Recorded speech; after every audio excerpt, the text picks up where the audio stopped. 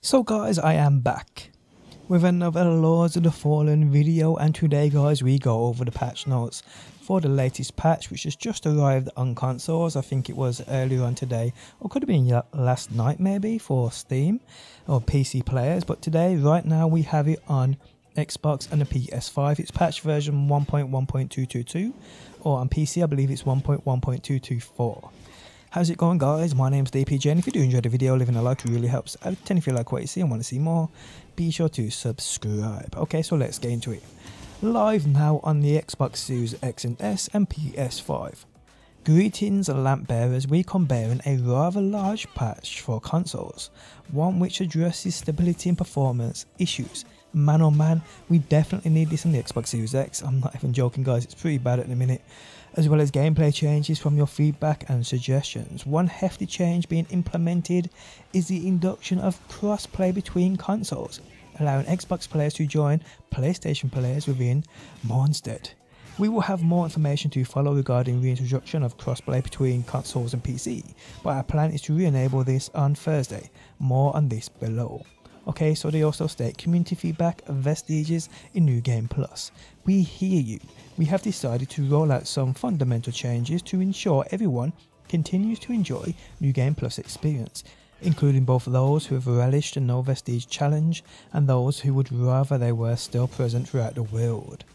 From today's patch onward, when you complete your initial playthrough, you will be presented with a new option before embarking on your next playthrough. You can either progress directly to the next consecutive new game, i.e. if you've completed new game 1, you would move on to new game plus 2, that makes sense. Or you can replay the current NG at the same difficulty, albeit retaining your character items and progression, but resetting the entire world including NPCs and quest lines. This will allow trophy hunters and completionists to seek out any outstanding tasks without having to contend with increased difficulty, should they so choose. A further patch coming this Thursday will see further updates made to the New Game Plus mode. Instead of removing all vestiges, as it does currently, New Game Plus 1 will only see a few disappear, while keeping the key locations intact.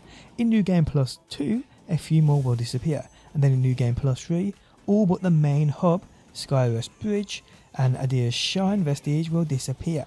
This way our initial vision remains intact, but is some of the gradual adaptation awaiting those who seek increasing levels of challenge. Lastly, as a follow-up to the popular announcement made during last week's stream, we can confirm we have started designing the New Game Plus modifier system, allowing players to fully customize their New Game Plus experience, whether that's retaining all vestiges, keeping just a few, or removing them completely. It will also include other fun modifiers like hardcore mode, one death equals permadeath, wow, item randomizers, enemy randomizers, etc. This feature set is yet to be fully defined, but our current intention is to release the modifier system before the end of the year. That actually sounds pretty cool, I'm not gonna lie. Okay, so moving on to enemy density. Okay, so today, as a means of helping with enemy density, we're improving our leashing system, further limiting how far enemies will pursue players from their spawn point. This helps prevent large crowds of enemies from relentlessly pursuing the player when rushing through a level. We aim to have further refinements in Thursday's patch, including reducing the number of enemies present in areas where players most struggle. These enemies will be removed in your initial playthrough but will remain in New Game Plus, in keeping with the more challenging experience players seek. Additionally, we are going to tweak some crowd behaviours so enemies will not swarm players as often. Multiple enemies will no longer land hits at the same time, while enemies will also be a little less aggressive when swarming the player in greater numbers. I mean, I don't mean to be funny here people. I mean, this is a Souls-like game. It's meant to be really hard. I've got a funny feeling many people have been complaining at just how hard this is. And well, now it seems as though they're trying to do something about it. Okay, so moving on to crossplay. As we explained in the Q&A stream, we are targeting to deploy this ASAP for all platforms, but we want to ensure certain GPU stability levels for PC players before this happens. We are pleased to confirm we are activating crossplay on consoles this coming Monday, with a plan to activate it on all platforms this coming Thursday. Xbox Series X and S and PlayStation 5 mob density. We've activated a leashing system in which enemies will stop following you after X meters, case by case scenario, to avoid crowds of enemies on you if you happen to rush away a section of the map. New Game Plus. Added a new option for New Game Plus, which resets the game world, allows to restart with current character in the same world. Crossplay. Crossplay has been enabled between consoles, and PC players will join as soon as it's stabilized. 3D photo mode. Sometimes the camera of a saved 3D scene in 3D photo mode was in the wrong position. Added failsafe for this to not happen. Fixed door state, open closed, and other interactables not being saved in the 3D photo. AI. Fixed enemies that could sometimes be spawned in a T-pose at the lower part of the mounts, tweaking the nav mesh on a small section of lower calref to help AI navigate better in that complex environment setup.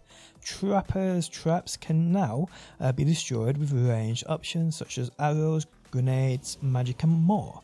Ruiners now have a higher chance of triggering their fearful charge.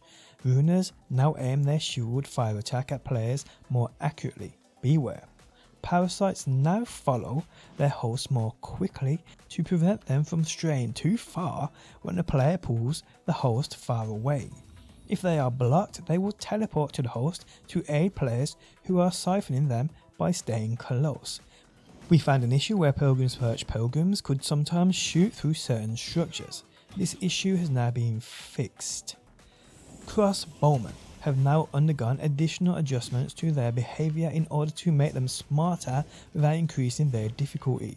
This should result in a more engaging and balanced gameplay experience when encountering these enemies in the game.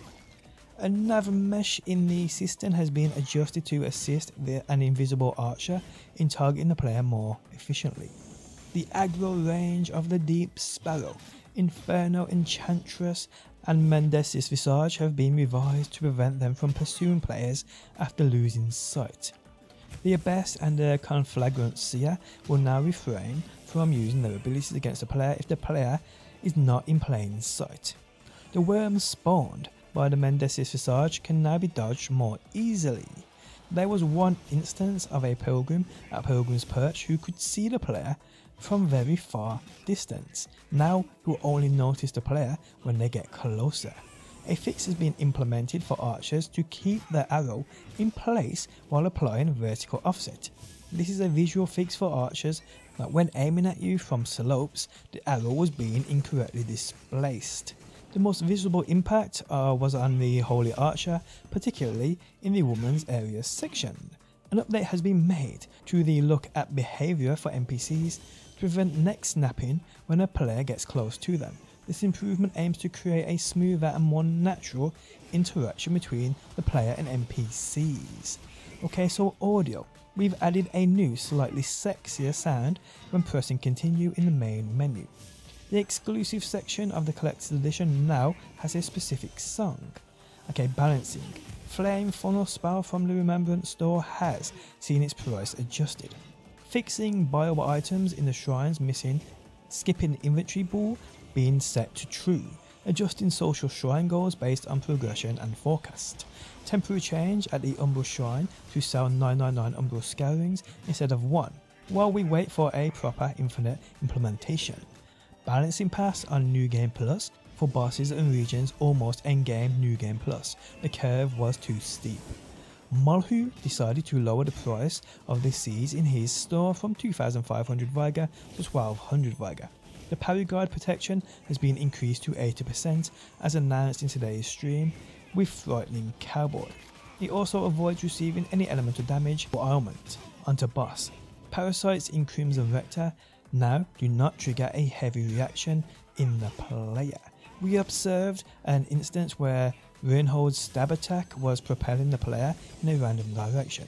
This issue is now being fixed. Nessius Visage will now react correctly with the camera if the player is positioned between the boss and the camera. Collisions. Collisions on some Umbral platforms in the system have been fixed to improve the navigation of certain enemies. On the 5th, during our gardening day we improved trees that needed better collision detection. We've covered a ground hole in Pilgrim's Perch that was causing players to fall through it. It wasn't visible enough and felt unfair. We've fixed the collision of a small wood platform in Lower Calreth that was causing bringers of stillness to fall through instead of lurking from the shadows.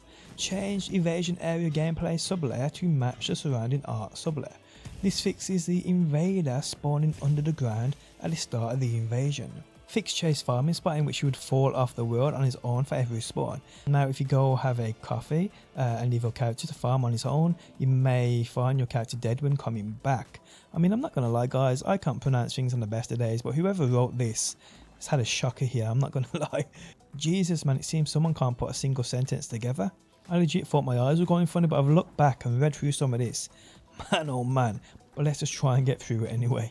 Now players may get out of boundaries and fall out the world in the Abbey of the Hallowed Sisters. Fix small collision bump that could lead AIs to get stuck near Agatha's Vestige. Fix missing umbral nav mesh in the CSC main east. Fixed a small ground. The collisions of the two umbral walls in Lower Calreth have been reviewed and updated.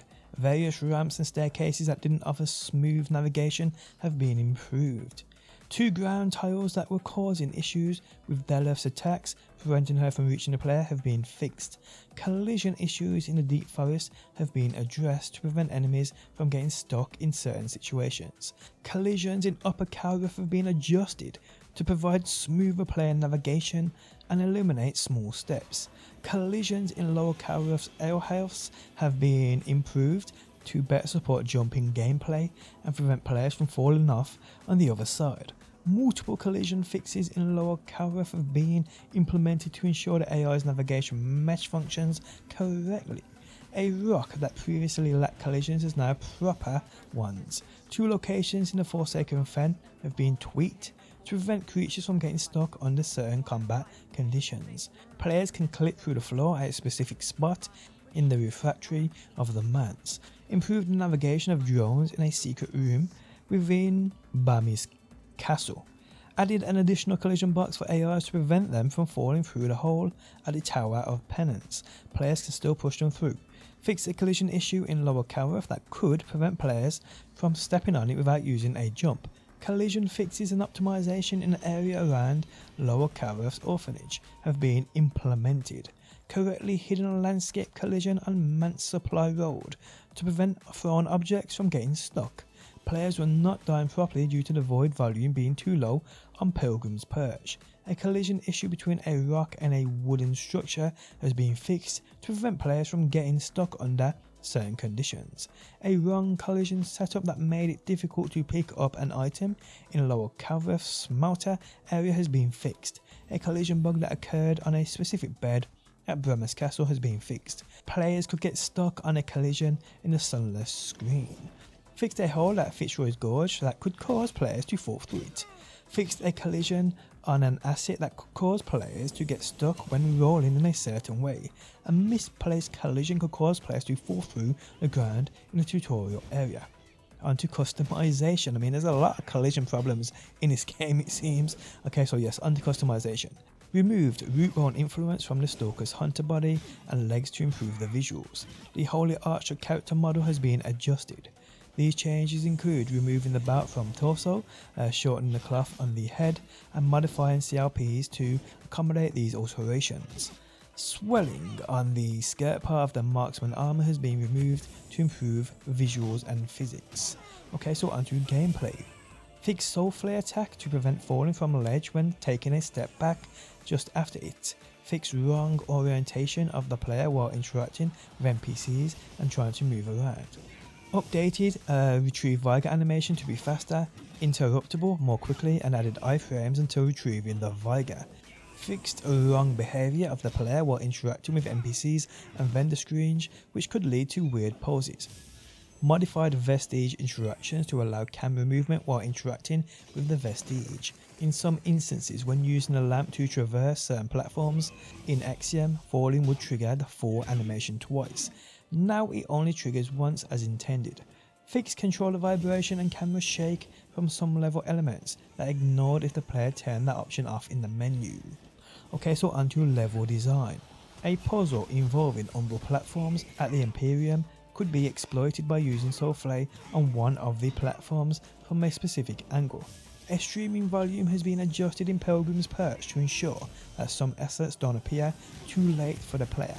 Revise the obstacles in one of the shortcuts to no longer force the player to go through the Umbral fully.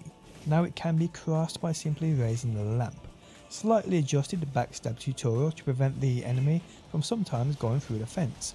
Fixed an issue where players could interact with a Souffle chain from the ground in Skyrest Bridge, bypassing one step of the puzzle. An invasion area at Pilgrim's Perch could be easily abandoned with a single jump. To address this exploit, we've added an additional moth wall. Fixed an issue where players could interact with the Souffle chain from the ground in the swamp area. This fix prevents players from bypassing one step of the puzzle. Lock on target has been re-enabled for ambush enemies in the following areas: Forsaken Fen, Fitzroy's Gorge, Curse Fire, Red Scope, Sunless Skin, and Manse of the Hallowed Sentinels. Okay, so on to multiplayer. Revise multiplayer timings and pings to prioritise good connection between players instead of connecting fast with higher pings. Deactivating the Orion Protector feature so we can bring it back with a more interesting loop in it. Orion Protector was entering a player being invaded to help out on the fight. I'm not sure what that means. Go on to state was confusing to players and reported as a bug, so we're redesigning it. Fix an issue where the audio from the host could sometimes not be heard by the client when in spectator mode after dying. Fixed an issue in which the client could lose the ability to move under certain conditions. We've detected an issue in which clients leveling up in Vestiges could lose their progress under certain conditions. Okay, so NPCs. Sparky got some additional lines of dialogue, and that's it for NPCs, people. Optimization. The 4,000 books on the shelves at Brammer's Castle now lack collision to reduce memory usage. It was Guardian Day on the Faith and several trees have been optimized. Certain UI textures have been optimized to load more quickly and reduce their VRAM usage. Revise some global textures to reduce memory usage without any apparent loss in visual quality. Collisions within a secret area at Brammer's Castle with a group of enemy drones has been optimized and adjusted. We have heavily optimized the game thread for calculating navmesh, adhering to a maximum processing time budget. Umbral eggs have been optimized to check for player position only after they have been opened. Collision optimizations in the lower Calreth storehouse surroundings. Several additional collision optimizations have been implemented to free up memory and improve the game's performance. The nav mesh have been optimized further to avoid potential hiccups and micro stutters. We've started a rework on how animations of complex enemies are calculated to gain additional performance without compromising quality. Skyrest has undergone further optimization of its walls to improve performance. Runer's totems have been optimized. Parasites have received an additional optimization pass. Improvements have been made to shadow cost and overdraw in the Skyrest Bridge area.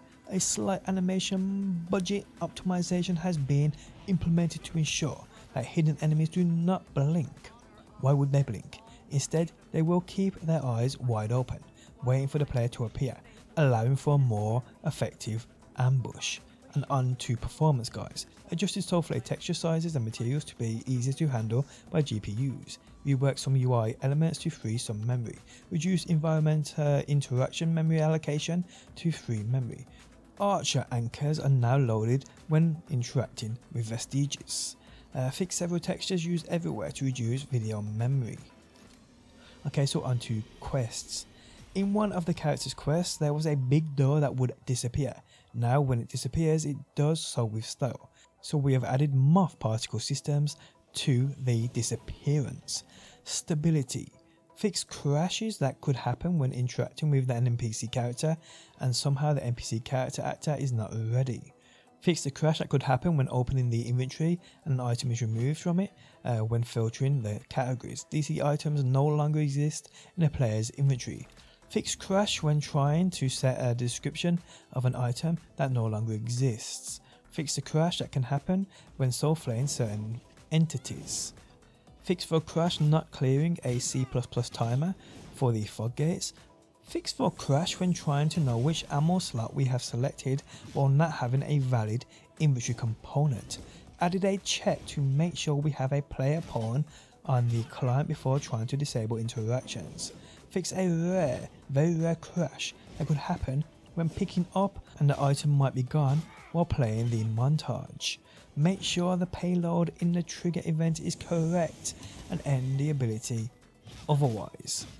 I mean, half of these don't even make sense to me here. I don't know what they're trying to say. It's kind of embarrassing, I'm not gonna lie. Okay, fixed crash that could happen when an NPC was talking under specific conditions. Fixed a rare crash that could happen when enemies were targeting players for their abilities. Fixed a rare crash that could happen with some particles that left a trail behind them. Fixed a rare crash that could happen when running out of ammo and trying to do an action that consumes ammo.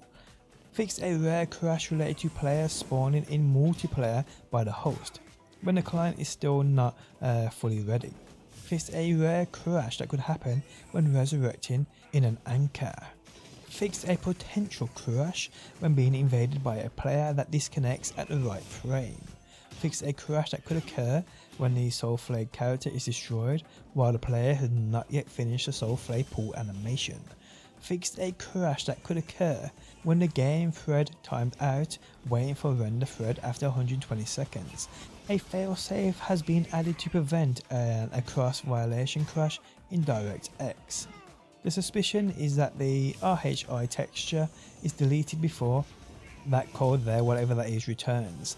A sneaky bug has been fixed where lower supported AMD cards could crash when using 32-bit wave operations in shaders instead of 64-bit. We are now calling terminate on GPU crash when a GPU has been actually crashed, not when it's unresponsive, to get better information on Sentry in case of crashing.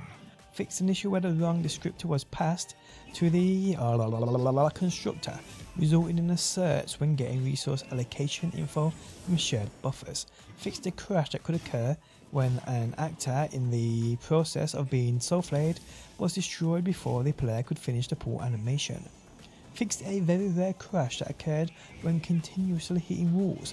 Occasionally, the wall would take revenge and crash your game. Fixed a crash that could happen when interacting with the Vestige under very specific conditions.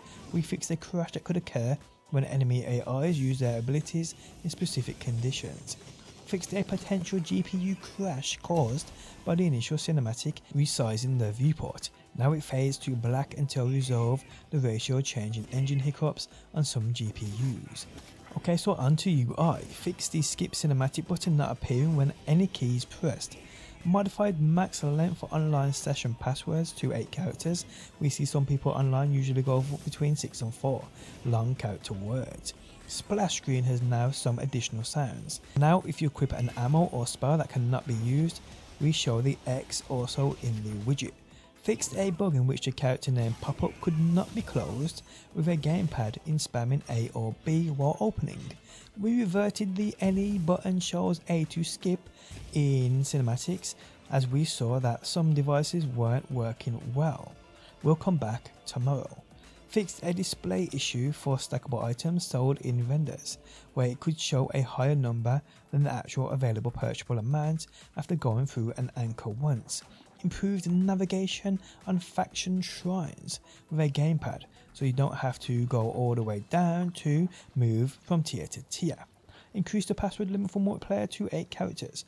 Removed a prompt warning of the presence of an umbral path from a boss arena, and it now only appears after the fight is over. Interact prompts sometimes were not displaying correct key binding depending on a chosen key. Okay, so on to VFX. Adjusted banners FX angle that could sometimes be rotated too much. Poison and Umbral Mist reworked to look better after seeing it pixelated on some streams. Dart fan optimized. Steps VFX now display when off screen instead of being frozen yet still calculated. The Light Reaper jump attack needed another pass to make it more spectacular. Cleric's weapon now doesn't have skinning issues. Crossbowmen now have a more noticeable and perdurable arrow trails to increase visibility and directionality. Visuals: lower LOD 2 and LOD 3 cloth was missing on the effigy of Scorn. Several armor sets including a marksman armor, seam pierce about and condemned chest have been adjusted to address minor clipping issues that occurred when using the extreme character sizes strong and thin. A few fire decals in lower Kareth have undergone further optimization and visual enhancement, fixed an issue where a bush was clipping through a wall in a manse of Harold Brothers. Camera vibrations and some elevators have been adjusted to reduce exaggerated camera shakes. Fixed a soul flayable spirit that was hard to hit due to the art surrounding it. The level of design settings of the Strider have been updated to address an issue where the jewelry would behave unexpectedly when transitioning from LOD1 to LOD0. This update should result in a smoother and more visual consistent experience with the Strider character in the game. Fixed a torn skirt by resetting the bones to their reference pose. This was discovered while cleaning her ABP for optimization. Fixed the ground artifacts in the Forsaken Fen. Okay, so onto Xbox Series X and S optimization. Multiple performance improvements on Xbox Series X and the Xbox Series S. UI: fix the boss's health bar to be better centered on screen. Onto the PS5 optimization. Multiple performance improvements for PS5. Visuals: fixed a nano mesh on the 3D gallery background that had a glowing light. And there we have it, guys. It's probably one of the biggest patches I have covered in history. I mean, it's quite big, I'm not gonna lie. I think it was about 2 gigabytes on Xbox, something like that. But hey ho, guys, you should have this now. If you've logged in, it should be waiting for you. But hey, get it downloaded and get it done. But there we have it. Tell me your thoughts on this down below, let me know. Guys, if you enjoyed the video, leaving a like really helps out. If you like what you see and want to see more, be sure to subscribe, and hopefully guys, I will see you on that next one.